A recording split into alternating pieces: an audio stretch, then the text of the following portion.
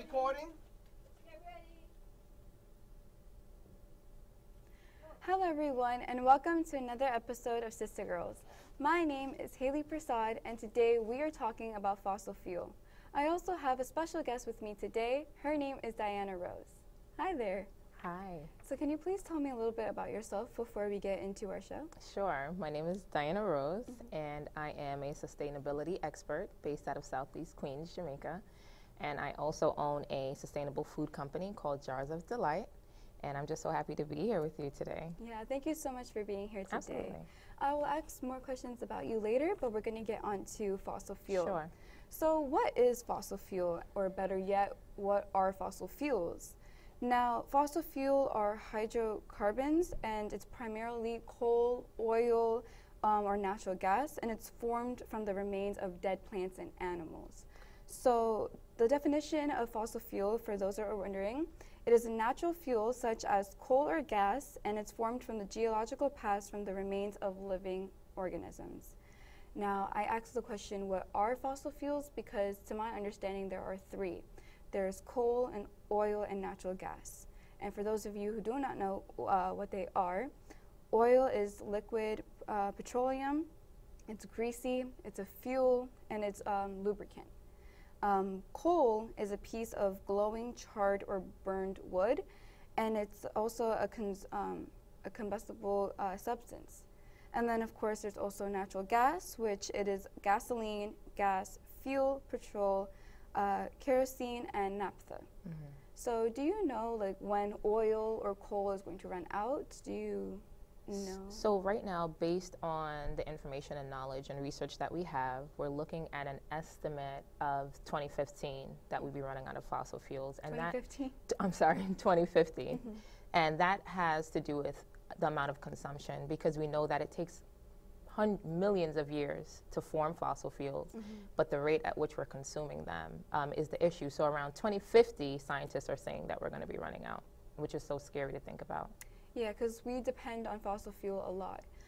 So scientists believe, some scientists, they believe that coal will be out by the year 2020, which is just next year. Wow, yeah. And then oil will be run out by 2040.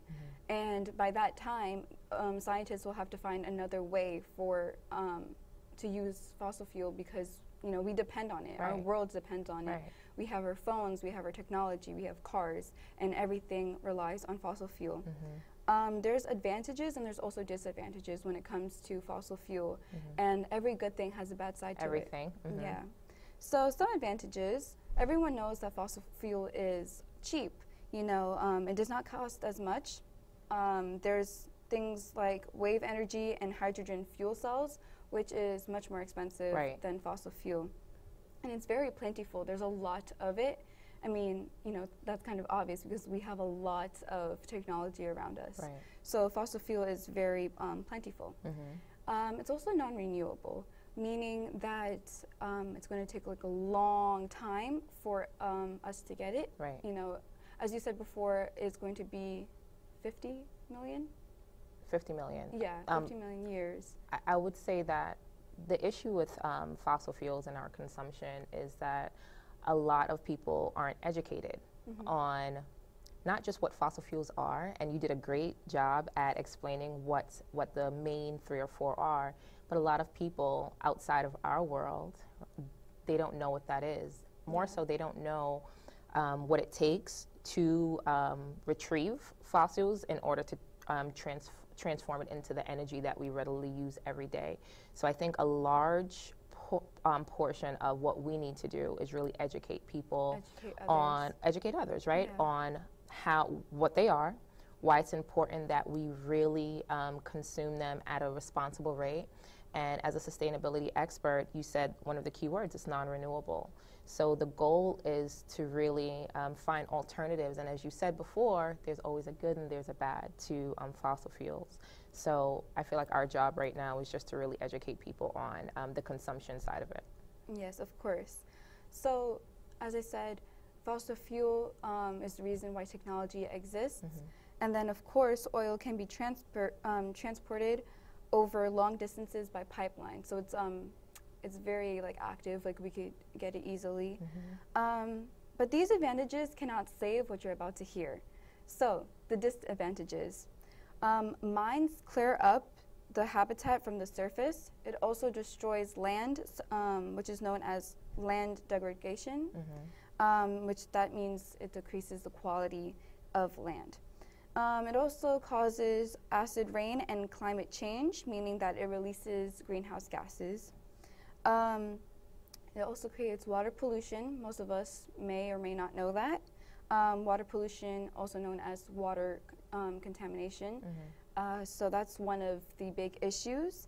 And then, of course, there are emissions, which is the discharge of gas or radiation. Right. Do you know anything about the land degradation or the water pollution? Right. So let's start with land degradation. Yeah. So when you think about healthy land or healthy soil, there is definitely a surgence in eating healthier food, right? Eating more plant-based and eating more organic. But when you think about it, if the land and the soil that we need in order to grow these produce aren't healthy, then essentially we're not really eating healthy, are we? So that is a huge issue that we're having in terms of soil health.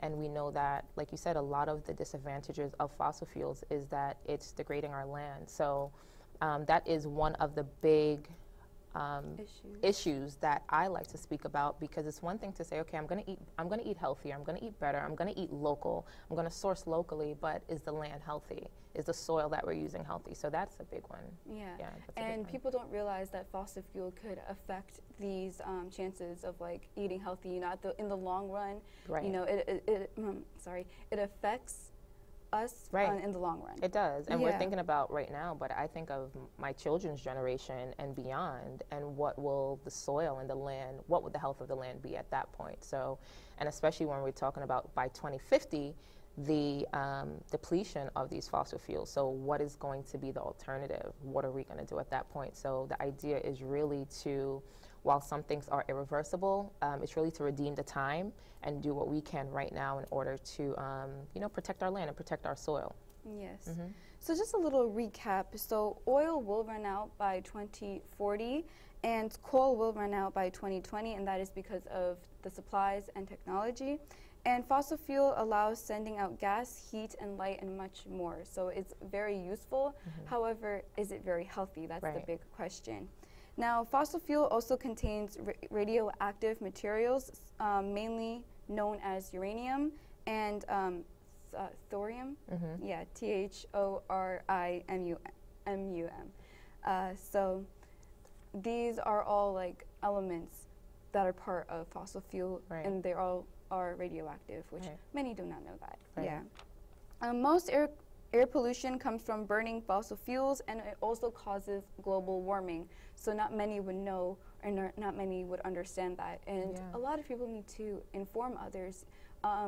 When we were young, and when I was in elementary school, I was learning about fossil fuel, but not many adults knew it, because I would come home asking my parents about fossil fuel. They wouldn't know about it. And it was us little kids that had to teach our parents.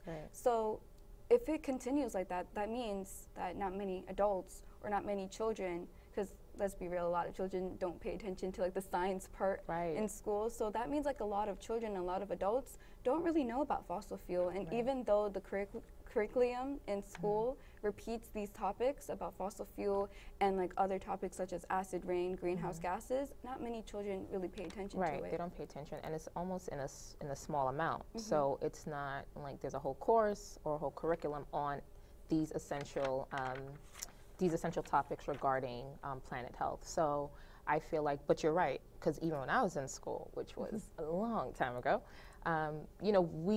global warming, those were terms that we heard, and a lot of the terms we didn't pay attention to. So now that I'm much older, I realize, and just being in my field, I realize how important it is to really start from preschool, elementary, and like I said, a lot of it trickles into consumerism, how we are consuming not just our fossil fuels, but how we consume energy, how we consume even our clothes that we wear, because everything that we do we need energy, and all of this energy is coming from fossil fuels. So it really affects every industry. It's affecting, every household. So it's really, it's really a matter of just being persistent. And what you're doing is definitely one of the ways that you can connect to younger people, because let's be real, young people listen to young people. So by you just really giving the facts and information that you're doing, I feel like we're in a good position to really change the trajectory of where we're going in regarding to fossil fuel usage and depletion. Yes. So do you know where these materials are located, like where oil comes from and coal comes from? Because there's two complete different places that are far apart from each other that produces coal and oil, or like they have it there. So like, for example, coal, they have a factory in Poland, and then in the Gulf of Mexico they have an oil well located there. So then that's how the pipelines come into play. That's how they transport the materials that we need. So there's some important facts that we need to know. Because I said that fossil fuel does affect our technology, what would happen if our fossil fuel ran out?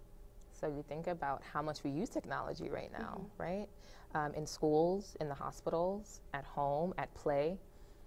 A large majority of everything that we do on a daily basis involves technology. So if you think about fossil fuels running out, and that is what's fueling technology, then we have also the depletion of technology unless we come up with another alternative. So because things are heavily ran on technology, it's a bigger issue than just saying, okay, we're depleting our fossil fuels, right? So we're going to say to our even our gamers, so maybe this is another way that we can reach other generations and other sectors that may not have a passion for environmentalism like we may have, but maybe you can say, look, gaming, that's technology. You won't have your games, so maybe that is a great way to incorporate, what we're trying to educate our communities on. But so if we deplete fossil fuels and if we have no way to really power these games and this technology, then like you said, what happens? Yeah. So I like that you said that there's an alternative, because most things do have an alternative. It could either be like a better way or less advanced way. So there is biofuel, which is from living matter. That's like one of the biggest alternatives from fossil fuel. Now, we depend on fossil fuel every day. And without fossil fuel, we won't have the ability to run our world. And what a lot of people say on like these websites and on Google and like even in school, our world is nothing without fossil fuel, which says a lot, you know. Does. Yeah, so globally, fossil fuels provide over 85% of the energy that we consume. That's a large number. That's a large number. That's a lot of energy. Yeah.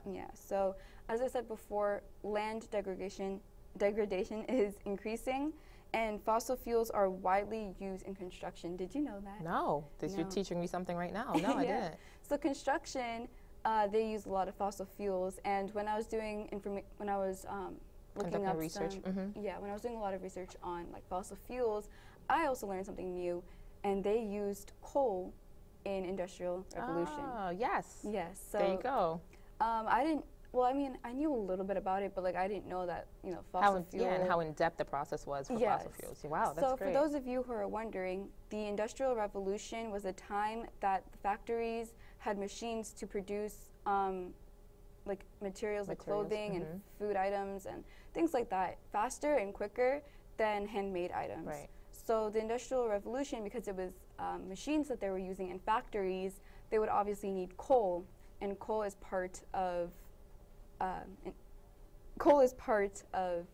fossil fuels. Right. Yeah. So it's one of the major fossil fuels, right?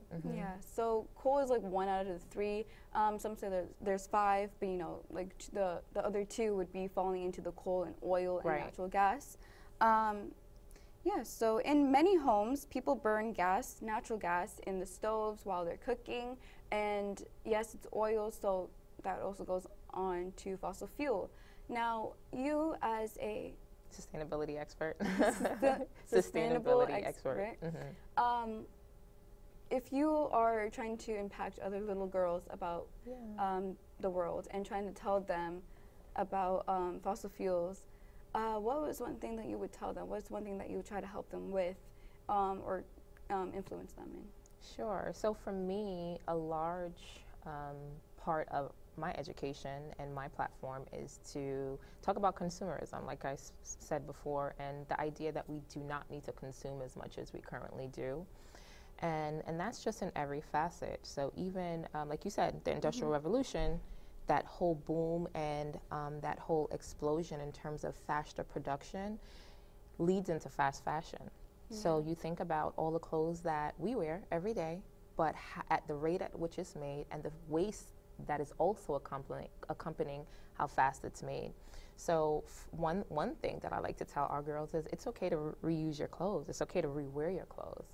And by that, you're doing a small part of consuming less, and in turn, using less energy to produce clothes.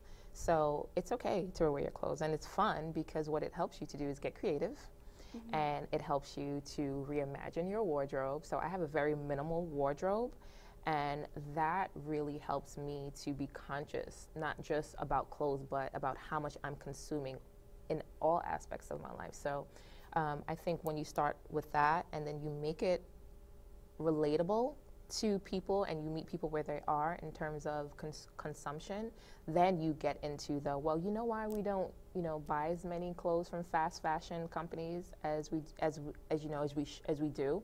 It's because of these reasons, because it takes energy to make these clothes, and at the rate at which the clothes are made, we consume a lot of energy and we burn a lot of our fossil fuels, and we are adding to the problem and the depletion of it. So that's one way that I would address and help our young women to see that, it's okay to, reuse your wardrobe. It's fun. Yeah. Once you tell them that, fossil fuel is a big part, like once you tell them about like the clothing, because that's relatable, that's something that they would understand. Once you tell them that there's a bad side to it, they would probably try to change that. They'll probably be the people to, make it a better place and make it a better world, because you have to make it relatable some way. There's always a hook that you have to have in order to inform others, because there's many types of people out there that needs to be like told in a different way, and educated on these topics. So like you said, you meet people where they are. So for some people it may be the environment, for some people it may be fashion, for some people it may be technology. So the idea is to really, like you said, which is so important, meet people where they are. So you mentioned technology. Now that means that they are burned in order to move cars, trucks, ships, airplanes, trains, and spacecrafts. So because of everything that we have, because of everything that we use, fossil fuel is actually like very important to us. It's very important. But of course there's bad things coming with it, like land degradation, water pollution, and emissions, which is the radioactive. There wouldn't be much transport without our fossil fuels, So even though it is bad, we should be a little bit thankful for it, because you guys won't be able to watch your TV without the energy, right? So true. But of course we have to inform others that fossil fuel isn't, the greatest. Of course, as I said many times before, that every good thing has something bad to it. Yes. So that's a little bit about fossil fuel. Of course, there's many more to say about fossil fuel. Whatever you learned today, please share it with others.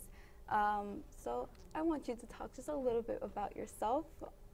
Oh, sure, no problem. So as I mentioned before, I am a sustainability expert, and I'm currently hosting workshops at the Queen's Library regarding sustainability. So a few of the things that we talked about today, which is just, I guess the first class would be a general understanding of what sustainability is, and then bringing in all these terms, so fossil fuels, carbon emissions, greenhouse gas effects, to get people to understand the language, because it's a language, right? We understand it because this is our field and this is our passion, but the goal is to really, when people hear the term fast fashion, or when they hear the term zero waste, when they hear the terms fossil fuels, that they can say, oh, I know what that is, and have a basic understanding of it. So my goal is to really educate, like I said, my community in terms of why sustainability is important right now, especially right now. And I would say more so for people of color, because if you think about sustainability and you look at the face of it right now, you don't really see too many involvement. You don't see too many young women of color, young minority women really leading the forefront in sustainability. And I feel like it's important that we do, that our voices are heard and that we really make our mark in terms of that. So that is my current job right now, and I also own a zero waste catering company. That's very nice. And it's really fun. So we cater everything in mason jars, because mason jars are glass and they're recyclable. And our job is really to, as a business and also in the food industry, which we know there's a lot of waste that happens in the food industry, is really to do our part. And so when people ask, why do you cater out of mason jars? That's a great segue to say, oh, well, this is why, because we're a sustainable company and we understand that there's so much waste that goes into the food production, and we just want to do our part to be responsible. So that's really the goal right now. So I also do lectures and different workshops and classes. Yeah. That's very nice. So what inspired you to do this? When did you begin? What year? And how long are you planning to advance this community and this group in the community? Yeah, so I started in early 2007. I was going to Hofstra University, and I was a pre-med student, and I thought that I was going to be a doctor. I thought I was going to be a pediatric ER doctor. And I took a course in sustainability at Hofstra, and I loved it. I just fell in love, and I changed my major literally the next day to community health. Yeah, my teacher, like, he says that how, like, once you're in college, you change your majors like 7 times. I don't know about 7, but you do change a lot because you're finding yourself, you're figuring out what you like. And when I took that course in sustainability, or it was, I want to say community health, really, I said, oh my God, I love this. I didn't know what I was going to do at the time with that degree, but I knew it was definitely something that pulled on my heartstrings. So if you think about maybe 10 years later, I started Jars of Delight, which is my sustainable meal prep company. And from there, people started to ask me about sustainability and why am I doing this. So I figured that was a great market, meeting people where they are, as we talked about in terms of food. So it was a great opportunity to really educate the community on what it is. So I'm excited, and I intend to continue as long as I can. Maybe get my doctorates, maybe Dr. Diana Rose of sustainability, who knows? But I love what I do, and I just love encounters like this. I love speaking with our younger generation, especially people who have so much passion on these topics. So I intend to continue for a very long time. Yeah. So, Cista Girls, right, our group, we have young girls from 8 to 17, and it's just basically a little girl group that we have, you know, going to library presentations, going to these parades, and going on TV to inform our viewers. Like, what is your group, like, what do they, what's the age group, or like? Okay, so there's technically no age group, and I would love to invite Cista Girls to one of the workshops to really talk about what you do in the community. And I've met you all before at Senator Sanders' Earth Day event earlier this year, and you all did such an amazing job. So there's really no age group. Anyone is welcome to come. My workshops are always free and always open to the public. So if you're interested, I'd love to, talk more about it after the show and see how we get you girls involved. Yeah, I'd love to be involved. Unfortunately, I wasn't at the expo earlier this year. I know that some of the Cista Girl members were there, and they were talking about all these different opportunities that they seeked. It was amazing. Yeah, it was very nice. Yeah, it was nice. And it's our way. This is our chance and our way to inform these young kids and these adults out there about everything that happens in our world. It's not only about the environment. Like, they also need to be informed about other issues that are going on.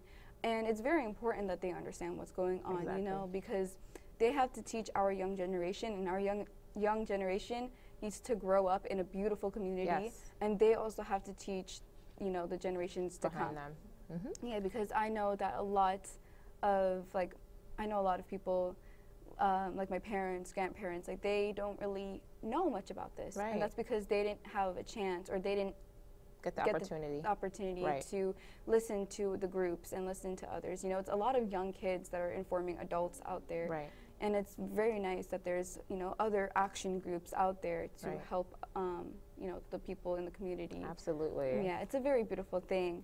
So our show is ending soon, and we did talk a lot about fossil fuel, and we got to meet the wonderful Diana Rose. Thank you for having me today. This is great. Thank you so much for coming. So that is everything about Diana Rose and fossil fuels and the dangers. So I hope today you learned something new. Sister Girls is always a way to inform younger kids and adults out there about our environment and other issues. And it's very important, it's very nice that kids know about our environment and our climate, because they need to teach the others, and they also need to be aware of the things that are going on. Right. Yeah, so in our episodes, we share information about the environment, and of course, we share information about our community and other things like clothing. We also teach you guys about reduce, reuse, recycle. Yes. We make a lot of projects, and we show you how to make things out of bottles, cardboard and stuff like that. Maybe one time you could come and we could help. Absolutely. I'm there. Just let me know when. One day we can make like a birdhouse out of cardboard. That sounds like so much fun. I made a lot of DIYs out of things like plastic bottles, cardboard, and wipes containers. You know, you could be very creative when it comes to these things, Right. Yeah, so our job is to inform you guys how to make this world a better place. We are leading the way to save our planet. That is our motto. Oh, I love it. Yeah. And, we just want to be, a older sister to you guys. And we want to teach you guys about a lot of different things. And, of course, like Diana Rose can be like a model to me. I could take, a lot of advice from you. Absolutely. Yeah. I'm here. I'm your sister girl. Yes. Oh, yes. Your sister girl. We also encourage others to share the information that they learned with, their family members or friends. Please. It's very important. And also every day we learn something new, and every day the information and the knowledge we take in shall be spread on to others.